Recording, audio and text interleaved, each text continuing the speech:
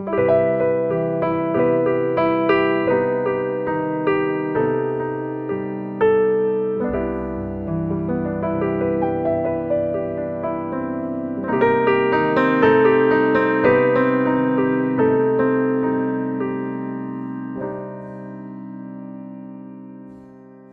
guys, this is Jason Zach from Nathaniel School of Music. In this tutorial, we are going to learn all about major and minor. Those two terms which we use almost all the time in the field of music for something or the other, to communicate between fellow musicians, to teach and learn, to read and play, or read and write, or any form of musical transcription. You use major and minor a lot. So we are going to have this real deep dive into the two terms and see where all you're going to find them used in our field of music, in terms of scales, in terms of intervals, and obviously in terms of chords.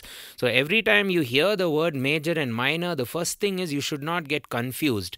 If someone says, play me a C major, it does not necessarily mean a C major scale. It does not necessarily mean a C major chord. You need to be very tactical and very clear about what you're supposed to play.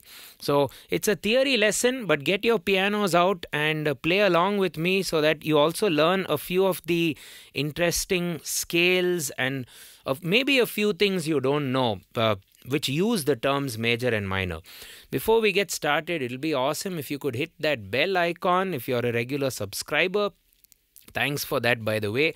And if you're not a subscriber, if you visited the channel for the first time, if you like the lesson, if you're going to like the lesson rather, please consider hitting the subscribe button and turn on the bell. And if you have been watching my videos for a long time, you need to turn on the subscribe button right now. And all of these lessons, including this one, stuff we've done in the past and which we are going to do in the future. We have handwritten notes, we have staff notation, we have MIDI, we have backing tracks. All that is waiting for you on our Patreon page. So feel free to head over to our Patreon channel and get yourself a copy of the notes, especially for this lesson which we are doing now. Right, so first of all, the terms major and minor can be used when you're conversing or when you're depicting a scale.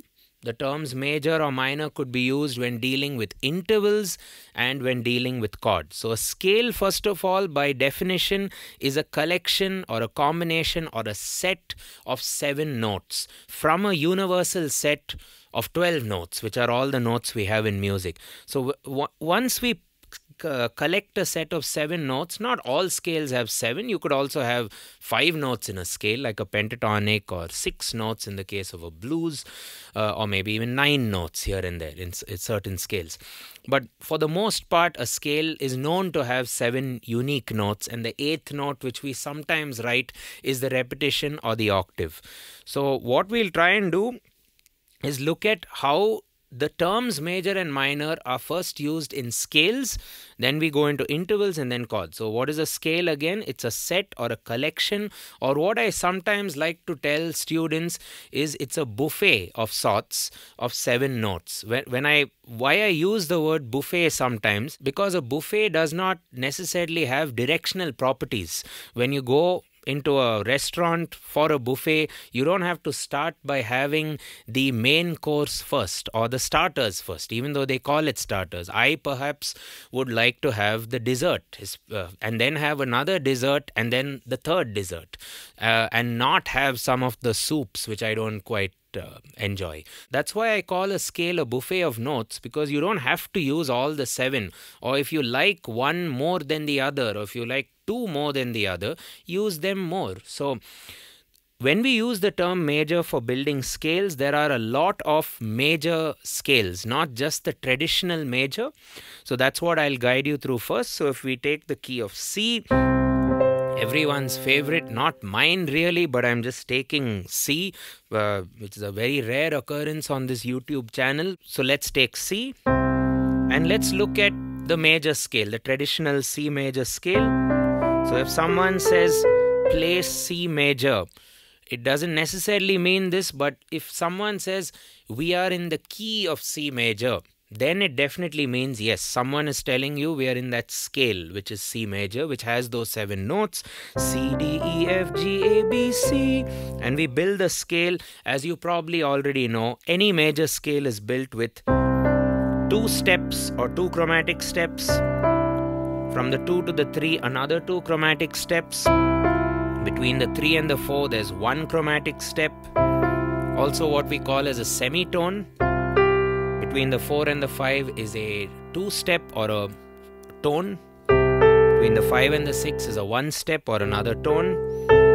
Between the 6 and the 7 is another whole step, also called as a tone. And then finally, between the 7 and 8, just to finish the scale or to check if our answer is correct, we do a semitone or a single chromatic step from B to C. And all the major scales are built like that. C major, D flat, D, E flat, E, F, F sharp, G, A flat, A, B flat, B, and then C. So all the 12 major scales are built like that. And it's important to know all the 12 scales, not just C major. A great way to do that is with the piano shapes, or what I call as piano worms, that allows you to visualize between the black and the white note combos, whether, okay, C major is only white, so it's literally a straight line. But you have other scales where it could be, you know, E flat major, for instance, which is black, white, white, black, black, white, white, black. So if you write the scale, it'll kind of be like a small boat followed by a bigger boat, so to speak. Boat number 1 would be this, and boat number 2. There we go. And then that cluster. So it's good to visualize your scales in these piano shapes, if you will, which I call as piano worms or scale worms. So there are other terms used for major, and some people look at major scales as a family. So it's any scale or most scales which have a major third interval, which is this E. And how do we get the major interval? And a major interval is a... Now I'm trying to distinguish between intervals and scales. An interval is the distance, as they define, the distance between 2 musical notes. And you can form the interval either melodically, 1 by 1, or harmonically together. Now it may be called as the distance between 2 notes in the theory textbooks, but what I'd also like to add is an interval is the vibe or the emotion or the mood created when 2 of these notes collide with each other. And that for me is a better definition. Otherwise I tend to look at distance as actual distance on planet Earth, which we have proper measuring devices for. It's weird to call distance and compare it with the field of music, in my opinion. So I would just say C to E is a major third, which is 4 steps or 4 semitones away from any root. So you get this major third, and it has a very positive, happy kind of emotion. However, a minor third has a more sadder, negative, serious kind of emotion, which is 3 steps away from the root. So when we are referring to an interval, we could say we have a major third, which is E, or a minor third, which is E flat. And this is quite, you may think it's subjective because emotions tend to be subjective, but if you say which is the more happier of the two, I'm sure you'll all agree that the major tends to sound more, positive or more playful or more happy compared to the minor, which is more, instead of calling it sad, you could even say serious. That's a more general way of putting the minor. So all major scales are considered to at least have a major third in them, and all minor scales, which we are going to see after we learn the major scales, are considered to have at least the minor third in them. So if you take the major scales, the basic vanilla major scale which I told you, C major or any major. Okay, that's how the major scale is built. Now you can have a small set of modifications to this and get some other scales. For example, C Lydian.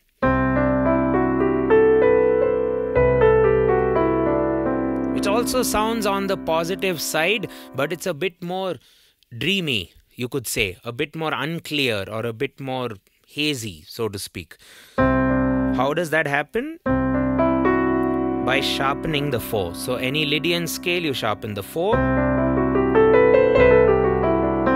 And then you have another kind of major scale, which is the more, what I call the more epic or the more braver major scale, which we have a name for. It's called the Mixolydian scale.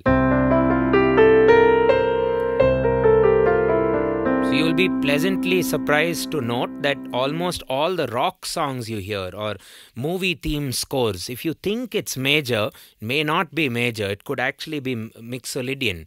Or if the scene of a movie is very ambient or very dreamy or very chaotic, for all you know, it could be Lydian because it's a very unclear scale.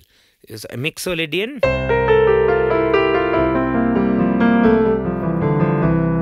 A lot more braver.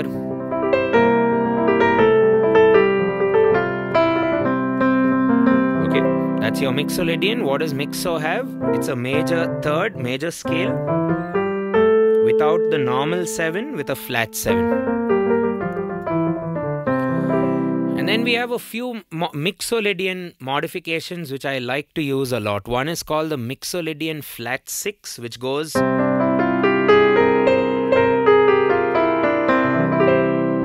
a very, you could say, a Celtic scale. They use it a lot in folk music.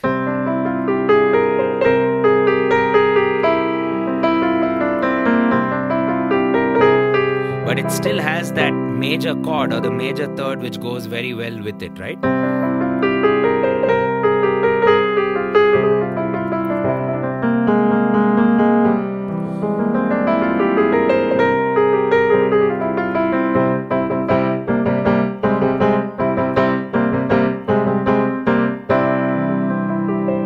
Well over a major chord. You can also have another Mixolydian variation, which would be the Mixolydian scale with a sharp 4.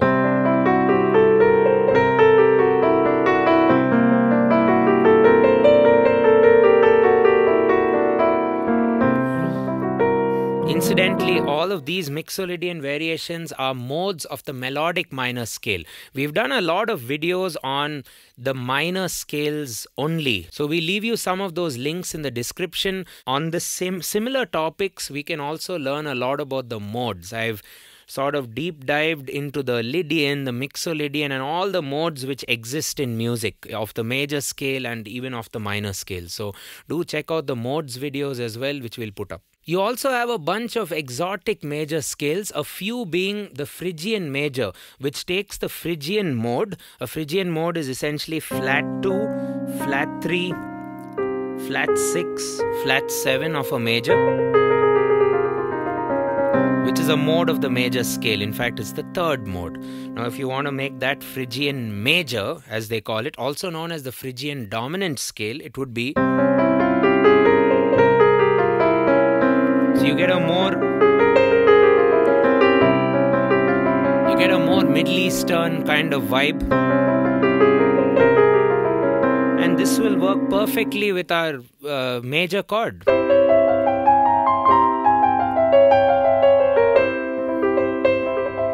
Works really well if you ask me. So I'm just trying to show you alternate scales apart from the one you probably already know, the major scale, which also have the major third in them and also work with the major chord. So the Phrygian major or the Phrygian dominant, you could also take the harmonic major, which is essentially the harmonic minor with a major third. So you don't have the minor third, you have the major third. So harmonic minor is very famous scale. Harmonic major would be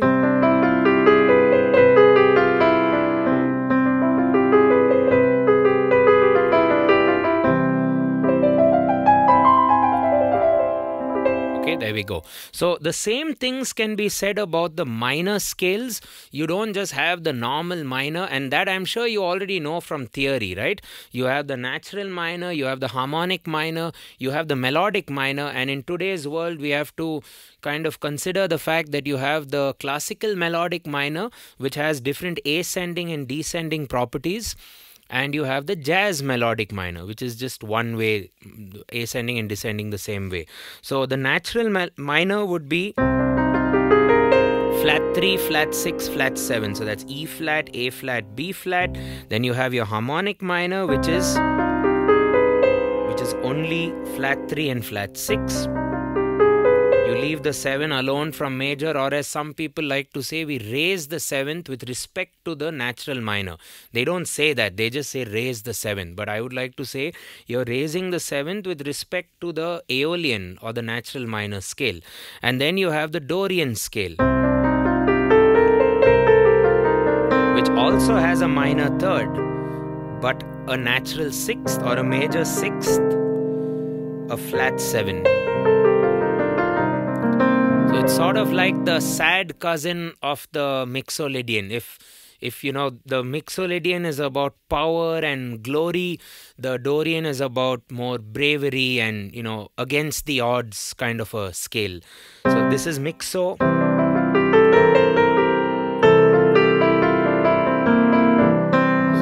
While the brave scale,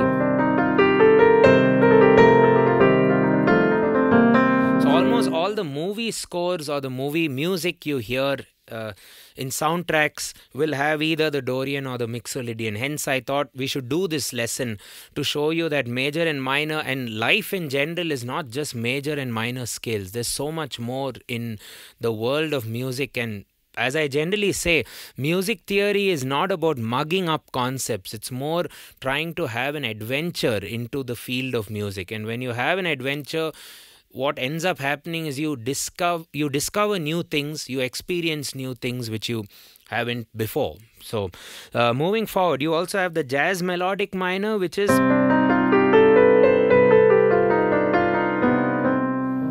that's only flat 3.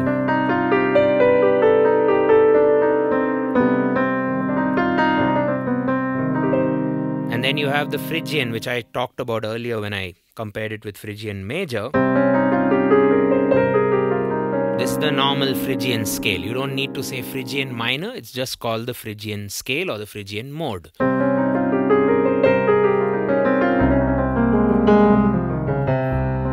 It's very popular as a Spanish or a flamenco scale.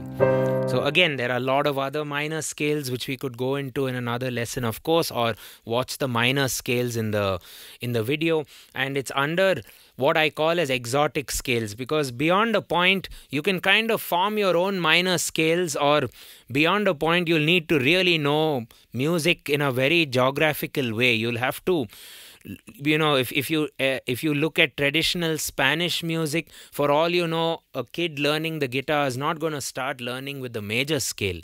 He's going to start with the Phrygian scale.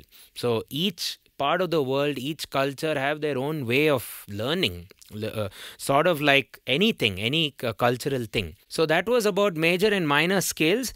Just a quick word on intervals. So there are a variety of intervals used, but the terms major and minor which are used for intervals will be major. If I say major or minor, it will be major second, major third, major sixth, major seventh. And for minor, it would be minor second, minor third, minor sixth, and minor seventh. We do not have a major fourth, please remember that. We do not have a minor fourth. Those words are taken up by the perfect words, the augmented and the diminished. So you have a perfect fourth, you could have an augmented fourth, you could have a diminished fourth, which is rare. You could also have a diminished fifth, which is common. You could have an augmented fifth, which is also used in music. So essentially you have 2, 3, 6, 7. Those are the degrees in which you can call an interval major or minor. So major second with regards to C is D. Major third is E. Major sixth is A. While major seventh is B. While the C to F is called as a perfect fourth. C to G is called as a perfect fifth. C to C is an octave. There's no other word for it really. Or you can call it a perfect octave, which is the official word. Minors on the other hand, minor 2 where you flat the major down by 1, minor 3 where you flat the major third by 1, minor 6th where you flat the major 6th by 1, minor 7th where you flat the major 7th by 1. Or you don't have to flat it, you can just remember it as C to B flat is a minor 7th, C to A flat is a minor 6th, C to E flat is a minor 3rd, C to D flat is a minor 2nd. Okay, so we've looked at the terms major and minor for scales, we've looked at them for intervals, and last but not least in this lesson we are going to understand the terms major and minor for their use in triads and chords in general. So as you may already know, you have major and you have minor chords. So how it works is, you need to remember this when you're understanding music theory. You have major chords which are there in a major scale. You have minor chords which are also there in a major scale. And similarly, you have minor chords in a minor scale, you have major chords in a minor scale. So remember that chords can be part of scales. Using the triads, using this general logic, the scale is a set of notes. From the set we play melody and harmony. We play tunes and we play chords. So we should not get confused when we say, for example, someone might argue, play me G major. That's a very debatable thing for someone to say, because is he telling you to play the G major scale, or is the guy telling you to play the G major chord? You know, so we need to specify. But if someone says we are in the key of G major, yes, definitely we are in that scale and we are talking scales. If someone says, can you move from a G to a C? That's also debatable. So are you moving from the scale G to the scale C? And then the guy is not even saying major or minor. So we need to be a bit very clear with when we converse. Unless, of course, you've jammed with that fellow musician for years and years. So it's easier to talk. So coming back to triads, so in a major scale, there are 3 major chords built at the degrees 1, 4 and 5, as you may know from chord theory. So in the C major scale, you have C major, F major, G major. And to form a major chord, you can just write down your scale, and 1, 3, 5 in a scale circle will help you remember this better. 1, 3, 5 will give you your chords or your triads. If you don't have any kind of a scale reference, you can still formulate these chords easily by going major third and perfect fifth. So major third will be, as we've studied in this lesson itself, a perfect fifth would be 7 steps from the root, or if you remember your circle of fifths, it's the very next neighbor in the clockwise direction. So major chord, minor chord. And we've put together a little visual chart for all the major chords which can be visually grouped well on the piano. You have your white majors, which is C major, F major, G major. You have your white majors, which is D major, E major, A major. You have your black majors, which is D flat major, E flat major and A flat major. Then you have your miscellaneous majors, which is B flat major, which is black, white, B major, which is white, black, and then you have all black, which is F sharp major, F sharp, A sharp and C sharp. While the minor chords have very similar shapes, you have white, white minors, C minor, F minor, G minor. You have all white minors, which is D minor, E minor, A minor. You have black, white, black minors, which is C sharp minor, F sharp minor and G sharp minor. And you have the miscellaneous ones, which is B flat minor, BBW, B minor, WWB, and then you have all black, E flat minor. Okay, so minors also can be grouped well, and so are your majors. Now, the cool thing, or maybe the not so cool thing, maybe at this point in this lesson, you're bored with the words major and minor in the first place, right? Why do we have to call everything in music major and minor? That itself may have been something the curators of all these words should have thought before they made it. Maybe the words itself are annoying, but I guess we have to stick with it. Just like the notes in music, A, B, C, D, E, F, G could have so easily been called, I don't know, named after fruits or vegetables or something. Why did they call it A, B, C, D, E? I don't know really. So maybe because of the piano, because the piano sort of started music theory historically.